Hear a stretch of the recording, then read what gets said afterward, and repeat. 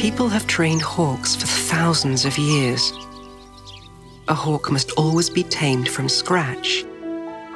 And the first step is gaining their trust.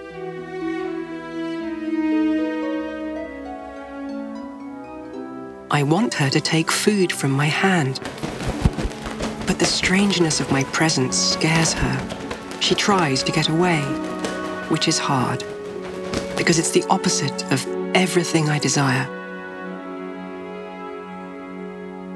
I concentrate very hard on trying to be invisible, pretending not to be there, an ancient falconer's trick. This new hawk is bewildered. She stares and stares. Seconds slow and tick past.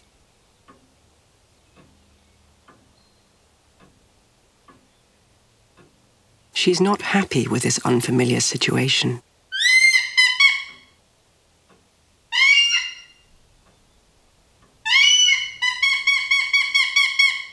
Her wings are dropped low. She is crouched, ready for flight. But she looks at the food beneath her feet.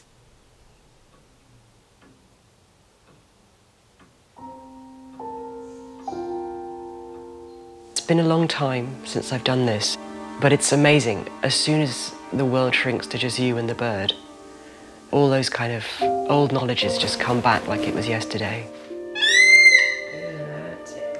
I know it didn't look like it, but she was phenomenally calm. And there's a moment when you take the hood off a fresh bird where, this is going to sound very new age, but you kind of feel their spirit.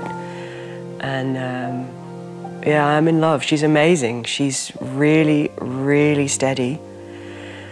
That was way more than I expected. I'm kind of a bit freaked out, actually. I think, you know, crossing fingers, she's going to be a really cool hawk.